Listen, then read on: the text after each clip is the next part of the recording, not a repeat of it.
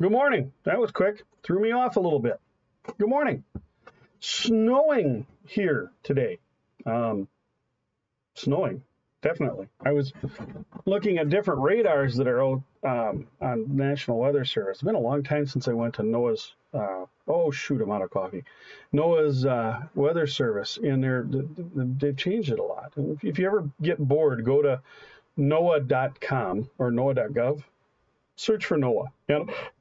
National Oceanographic and Aeronautic Association, NOAA, and look at their weather stuff. You can put in your zip code, and it'll give you your local weather, and then you can click on the forecast maps and stuff. But I remember when I go and they'd have like 3 or 4 radar options available, but now they've got, they've got the different wave bands and everything for near IR and short wave and long wave, and it's just must have been 15 different weather maps you could look at.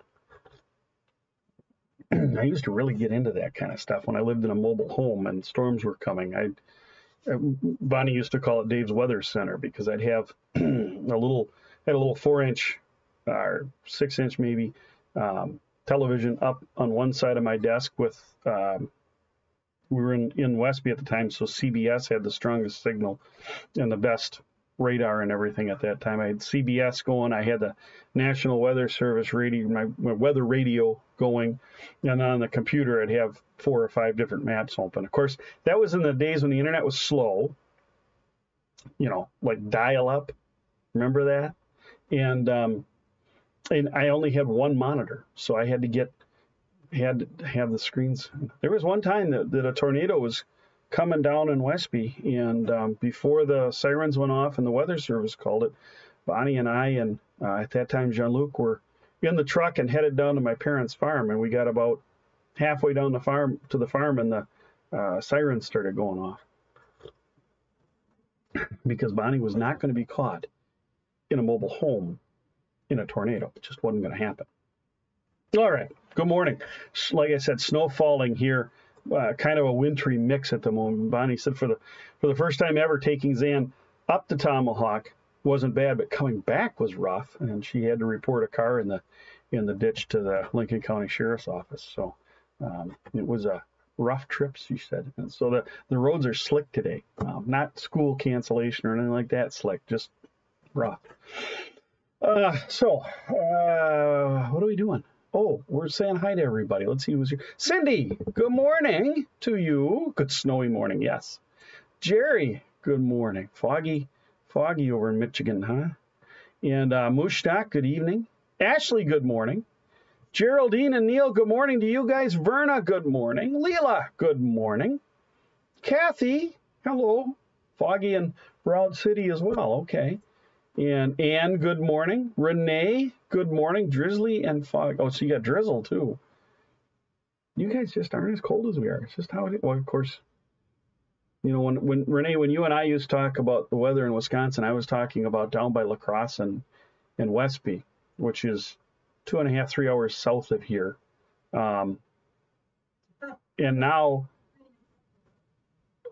well, yeah, Bonnie said 3.5, 4 hours. Yeah, it's 3.5 or 4 hours south of here as you take the road, but you can't get there from here. You got to go down and over to get there. So it's about 3 hours. If you went parallel, straight down, it's about 3 hours. And now I'm living, so Marlette was also north, but north of it was south of where Westby was. Yeah, Marlette was south of where Westby was. It doesn't seem like it. Everybody thinks Michigan's north of Wisconsin, but it's not. And we were about level with Milwaukee in Marlette. Now we're living up Michigan-wise. I've said this before, but like the Tawas, Travis City area across. But we don't have the advantage of the lake to hold the temperature and keep us warm, or to cause the humidity either, although we have a lot of little lakes. Bonnie says the trees are our humidity. Well, that's right where we are. That's true, too. We're surrounded by oaks and pines. All right, let's keep moving here. So good morning, Renee. Connie and Robin, good morning. I'll send her right up, Connie. And she says, come on down. Don't come down. The roads aren't good. I mean, you're welcome, but the roads aren't good. Deb Grant, good morning to you. Internet really working better. I hope you got your part. That must be what that is. So good morning, everybody. Let's get down to what we're here for. Let's get down to our daily devotions here. If you have the Lutheran Service Book, page 295, Daily Prayer for Individuals and Families. That's the order that we use each morning. I have my treasury of daily prayer right here, and so here we go. In the name of the Father, and of the Son, and of the Holy Spirit. Amen. In the morning, O Lord, you hear my voice. In the morning I prepare a sacrifice for you and watch. My mouth is filled with your praise, and with your glory all the day. O Lord, open my lips, and my mouth will declare your praise.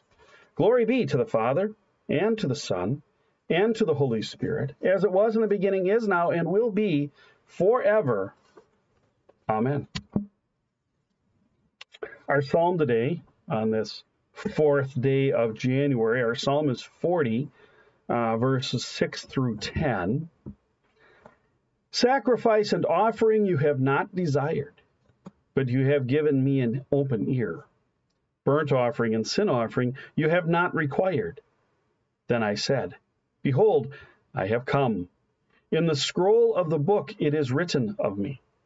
I desire to do your will, O my God. Your law is within my heart.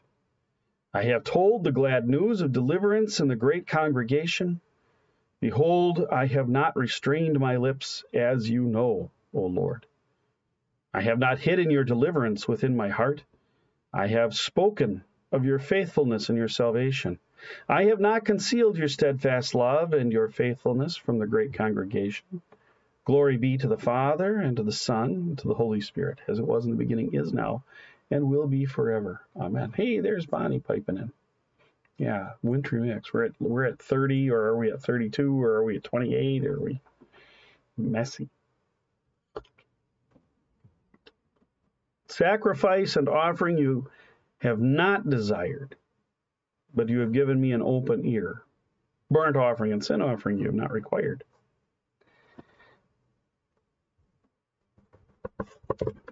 God commanded the offerings in the law as thanksgiving and as atonement for sin, both against him and against one another. You can go read Leviticus if you want and see all of that. Might be fun to do that sometime. Just read through Leviticus a little bit at a time, but it gets so dry. Not all of it, but that is not what God desired. He desires faithfulness, right? And by the time that Christ comes,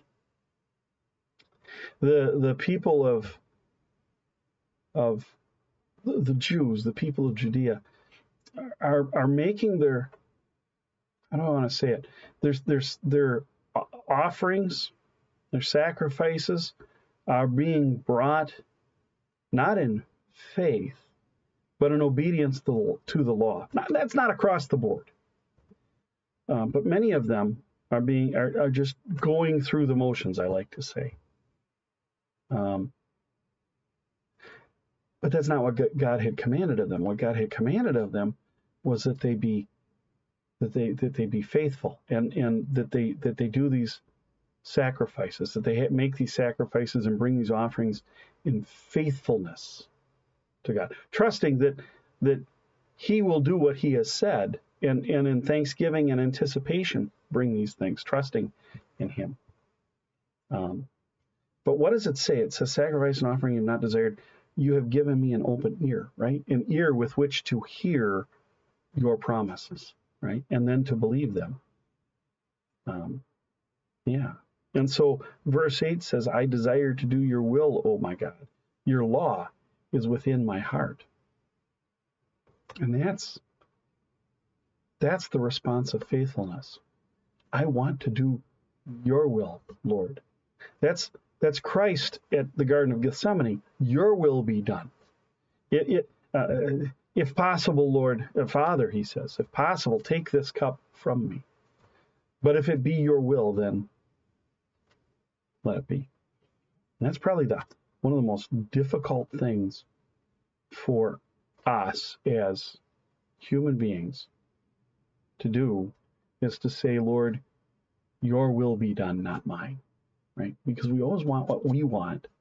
But God calls us to be faithful. And in being faithful, your will be done, not mine. If it's possible, Lord, do what I pray for, do what I ask, and I pray you would help me in the way that I have asked, but your will be done, not mine.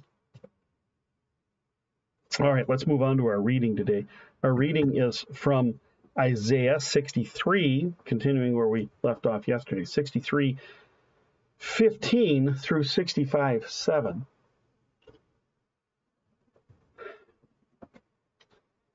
63:15 and following. Look down from heaven and see, from your holy and beautiful habitation. Where are your zeal and your might? The stirring of your inner parts and your compassion are held back from me. For you are our Father, though Abraham does not know us, and Israel does not acknowledge us. You, O Lord, are our Father.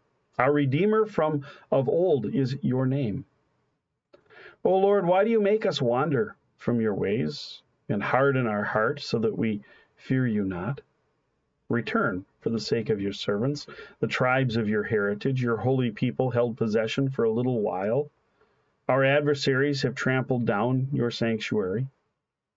We have become like those over whom you have ruled. We have become like those over whom you have never ruled, like those who are not called by your name.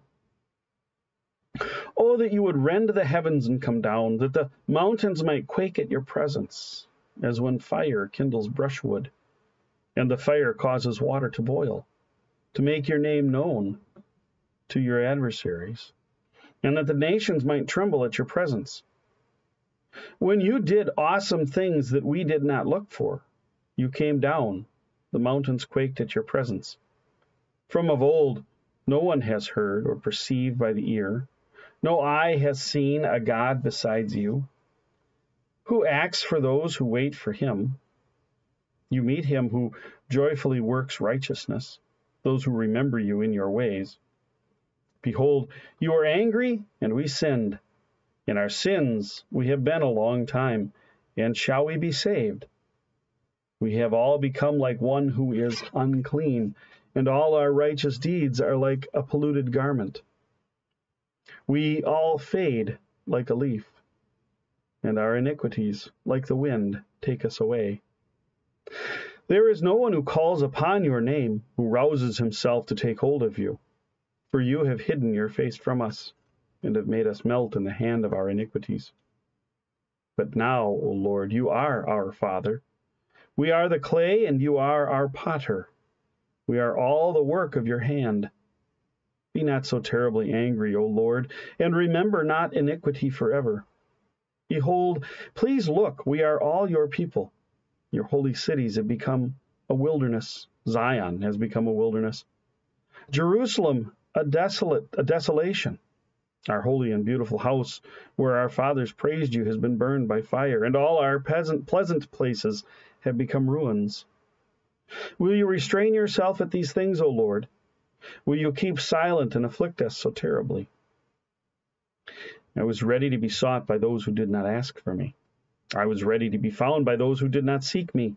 I said, here am I, to a nation that was not called by my name. I spread out my hands all the day to a rebellious people who walk in a way that is not good, following their own devices, a people who provoke me to my face continually, sacrificing in gardens and making offering on bricks, who sit in tombs and spend the night in secret places, who eat pig's flesh and broth of tainted meat is in their vessels, who say, keep to yourself, do not come near me, for I am too holy for you.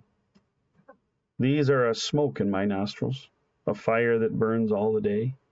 Behold, it is written before me, I will not keep silent, but I will repay. I will indeed repay into their bosom both your iniquities and your fathers' iniquities together, says the Lord, because they made offerings on the mountains and insulted me on the hills. I will measure into their bosom payment for their former deeds. This is the word of the Lord. Thanks be to God.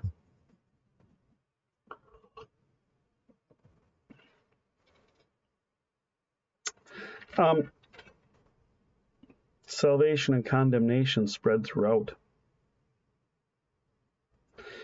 You are our Father, though Abraham does not know us, and Israel does not acknowledge us. You, O Lord, are our Father.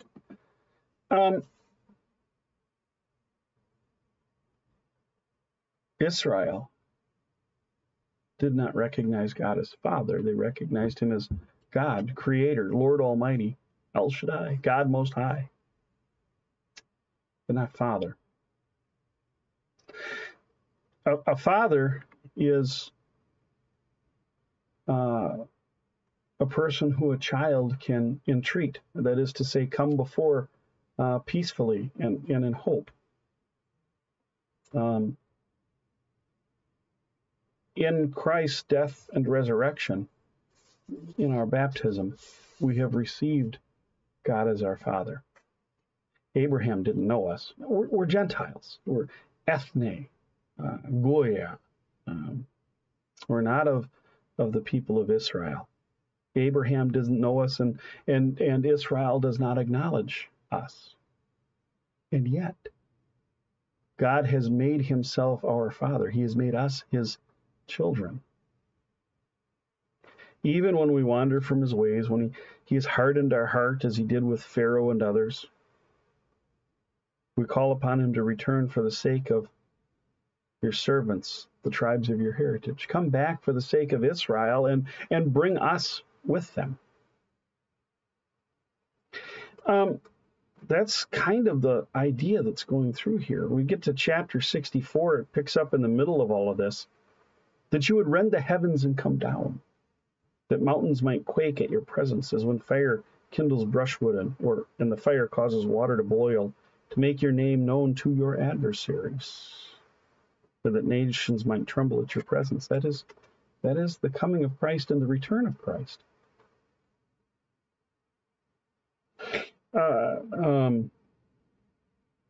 From of old, no one has heard or perceived by the ear, no eye has seen a God besides you. There is no other God. Right? The gods that people have created, that people created for themselves, the idols that Israel worshipped of stone and metal, wood, clay, they're dead, they're mute, they're silent, they can do nothing.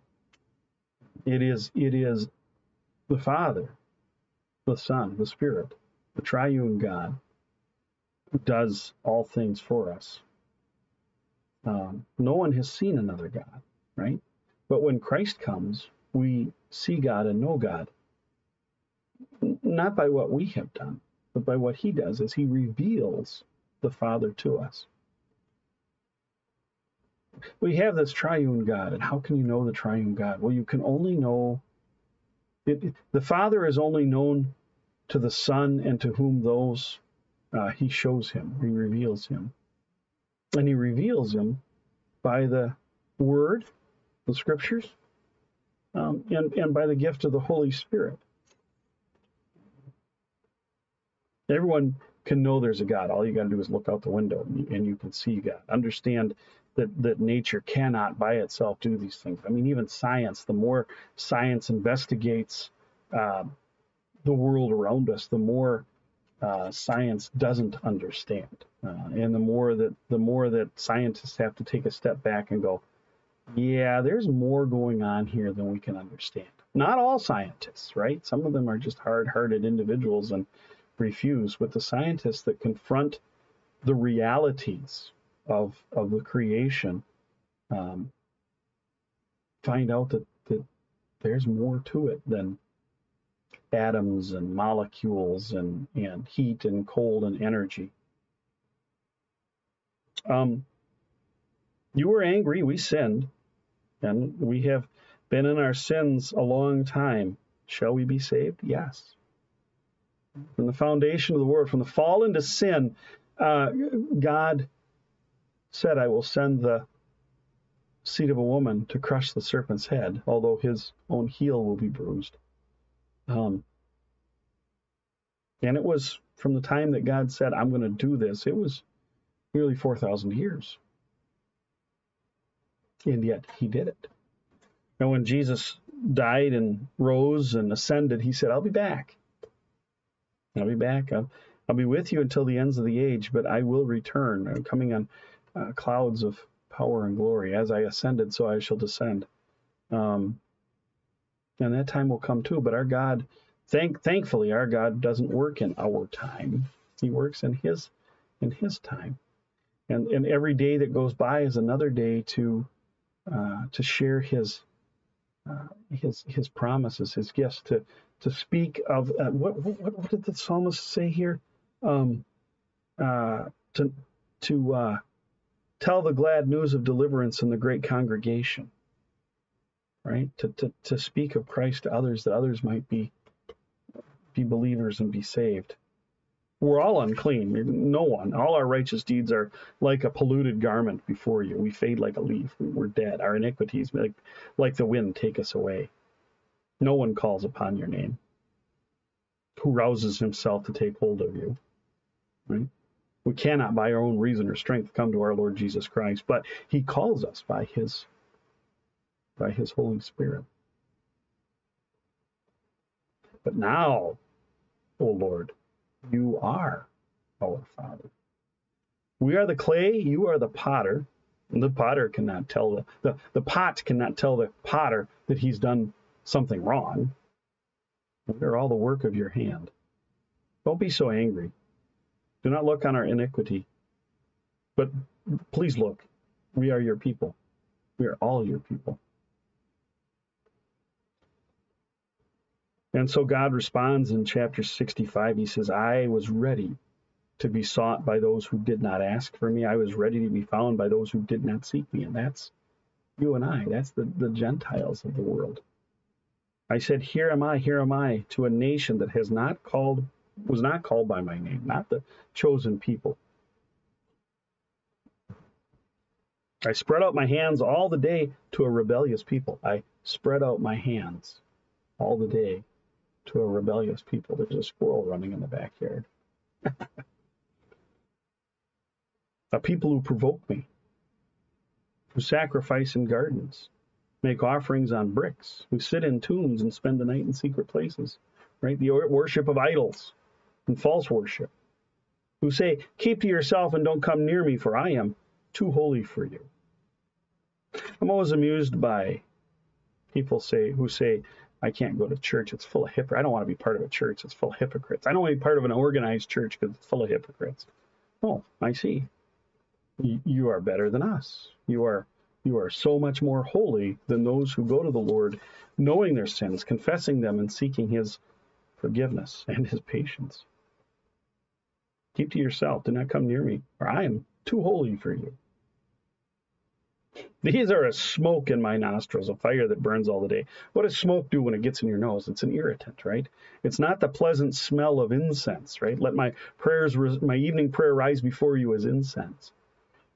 But this is the smoke of a wood fire that irritates and perturbs.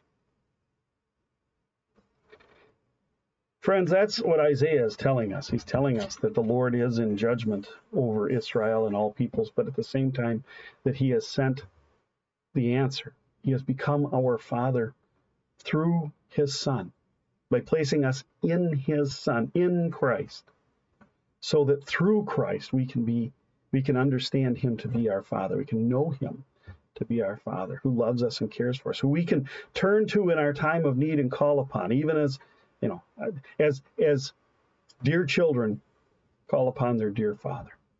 That's the gift we've been given in Christ. That's the promise that God has given us by the death and resurrection of His Son. That's what we have, that we share each day so that others might know as well that Christ died for you, for the forgiveness of your sins. He rose again on the third day so that you too might have a resurrection like His and the promise of eternal life, that you might be brought into the promises of Abraham, Isaac, and Jacob through the blood of Christ. Amen. Let's look to our prayer of the day. Let us pray. Almighty God, you have poured into our hearts the true light of your incarnate word. Grant that this light may shine forth in our lives through the same Jesus Christ, your Son, our Lord, who lives and reigns with you in the Holy Spirit, one God, now and forever. Amen. And we continue with the Apostles' Creed. I believe in God, the Father Almighty, maker of heaven and earth, and in Jesus Christ, his only Son, our Lord, who was conceived by the Holy Spirit, born of the Virgin Mary, suffered under Pontius Pilate, was crucified, died, and was buried. He descended into hell. On the third day he rose again from the dead. He ascended into heaven and sits at the right hand of God the Father Almighty. From thence he will come to judge the living and the dead. I believe in the Holy Spirit, the holy Christian Church, the communion of saints, the forgiveness of sins, the resurrection of the body, and the life everlasting. Amen. And we are bold to pray as our Lord taught us. Our Father, who art in heaven, hallowed be thy name. Thy kingdom come, thy will be done on earth as it is in heaven. Give us this day our daily bread, and forgive us our trespasses, as we forgive those who trespass against us. And lead us not into temptation, but deliver us from evil. For thine is the kingdom, the power, and the glory, forever and ever. Amen. And for ourselves and others on this Wednesday morning, O Father in heaven, you make the sun rise on the evil and on the good, and send rain on the just and on the unjust. Despite the many sins and failures of your chosen Israel, you mercifully provided for them during their whole 40 years of wandering in the wilderness with Moses. And your Son, my Savior, Jesus Christ, not only fed more than 5,000 with bread and fish, but he also taught them the truth that he is the bread of life. With the same loving mercy, you teach us not to worry or be anxious about anything, for even the birds of the air and the grass of the field are tended and nourished by your fatherly hand. In your eyes I am more valuable than they, so calm my heart and mind, which so often wander into anxiety, doubt, and fear. When I worry about the cares of this life, quiet my troubled soul and redirect me to you, who longs to hear such prayers. Remind me of your love and the providence for all people, even sinners such as me. Help me also to learn the virtue of contentment, recognizing the many great blessings you have given me already, and having a thankful and cheerful heart at all times. This in Jesus' name I pray. Amen.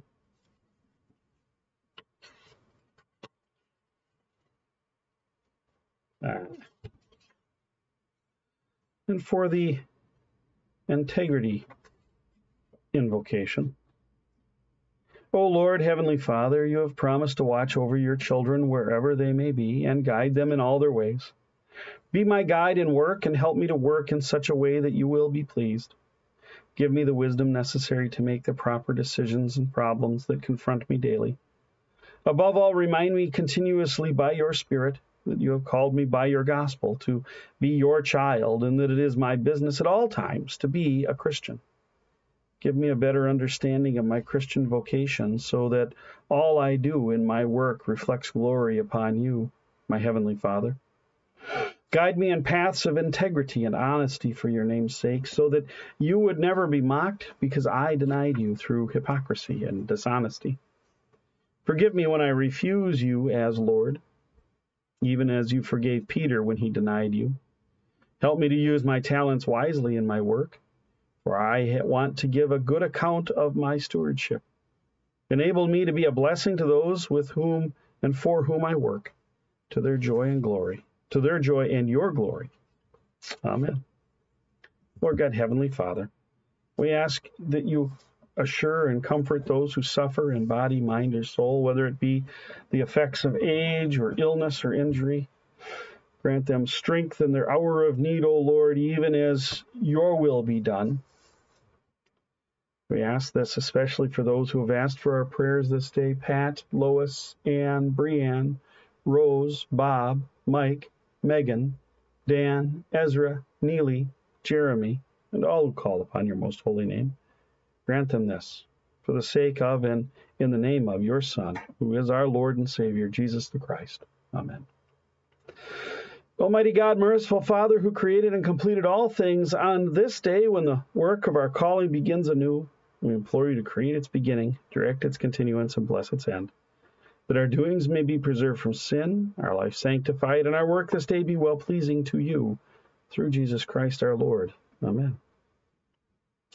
I thank you, my heavenly Father, through Jesus Christ, your dear Son, that you have kept me this night from all harm and danger.